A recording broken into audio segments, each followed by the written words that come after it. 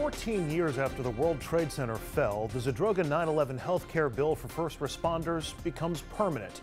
We'll go live to D.C. for reaction from our region's first responders and from the lawmakers who helped make it finally happen. And then party problems. The top two Democrats seem ready to go to war on the eve of another debate that no one will watch, while Republicans deal with party crashers, one now seemingly backed by Vladimir Putin, and two others poised to crash out of the party altogether.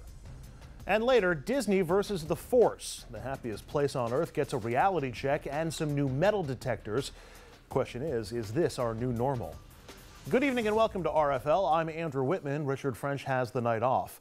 We begin tonight with news that has been 14 years in the making, or if you like, 14 years overdue. Ground Zero workers, the people who rushed into the rubble and smoke where the World Trade Center stood until September 11, 2001, those men and women now have a promise from their government. Their health care costs will be taken care of. Early this morning, the House passed a massive spending bill that will ensure the government remains open. In that bill was a permanent extension of the Zadroga bill, providing health care for Ground Zero workers. The bill was then passed by the Senate around noon today and was signed into law by President Obama a couple of hours ago. This is an issue that you know has for some reason always been a contentious one whenever it came up for a vote. And now, no more votes will be needed. It's also a big issue here in our region, as it has been on this program. So tonight we cover it from both sides, the political in just a moment. But first, what this means to the 9/11 workers the bill will help so much. FiOS 1 News' Cecilia Dowd is live in Washington, D.C. tonight, where she covered the vote and the reaction. Good evening, Cecilia.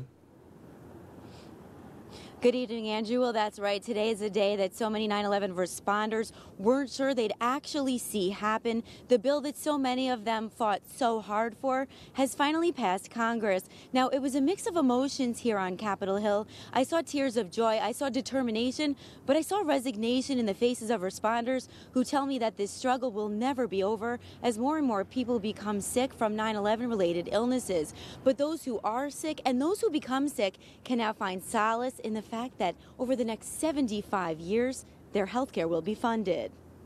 There were hugs and there were tears in the U.S. Capitol today. They answered the call of duty on 9/11, and they stayed there. They never stopped answering the call of duty. And because of those horrible toxins, they are dying. For 9/11 responder John Field, today's victory is a bittersweet one. You don't celebrate when people are still dying. And we're going to go see Ray Pfeiffer now. So I'll go celebrate with Ray. This thumbs up was given for Ray Pfeiffer. FiOS 1 News has covered Pfeiffer's story. He's a retired New York City firefighter suffering from 9/11 related stage 4 cancer. He's made nearly 30 trips to D.C. and was supposed to be here today.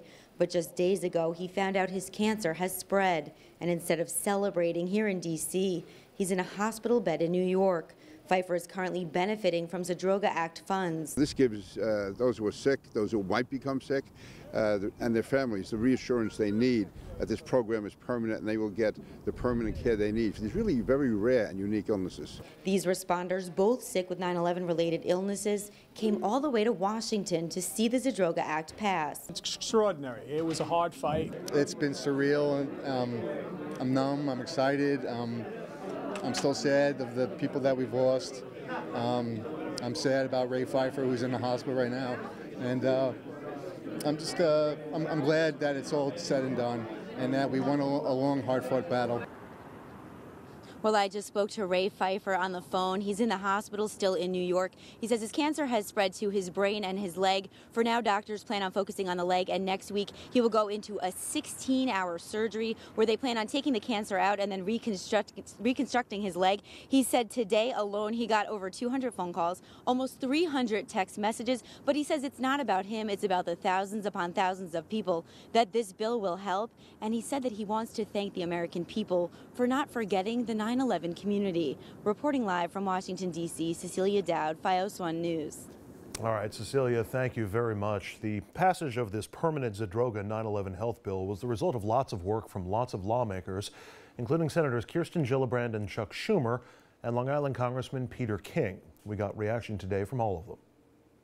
I couldn't be more ecstatic. It's a huge moment for these first responders. This is something they've earned, something they desperately need. Too many of them are dying of horrible diseases, and to guarantee their health care permanently makes all the difference. I feel great. There couldn't be a better Christmas present for our first responders. They and their families now know if they get sick, God forbid, tomorrow or 20 years from now, there'll be something there for them, the best health care. And that's the least we can do for people who rush to the towers for us. This has been going on for so long that until it was over, it really wasn't over. You couldn't count on anything because there's been so many stops and starts. This is the furthest we ever got, but there's always the chance that it may not make it. So yeah, we couldn't stop fighting until the very end. Look, we just were relentless, and when they blocked things, we made it clear, and they backed off. And you know, it's not a party thing. Peter King did a great job.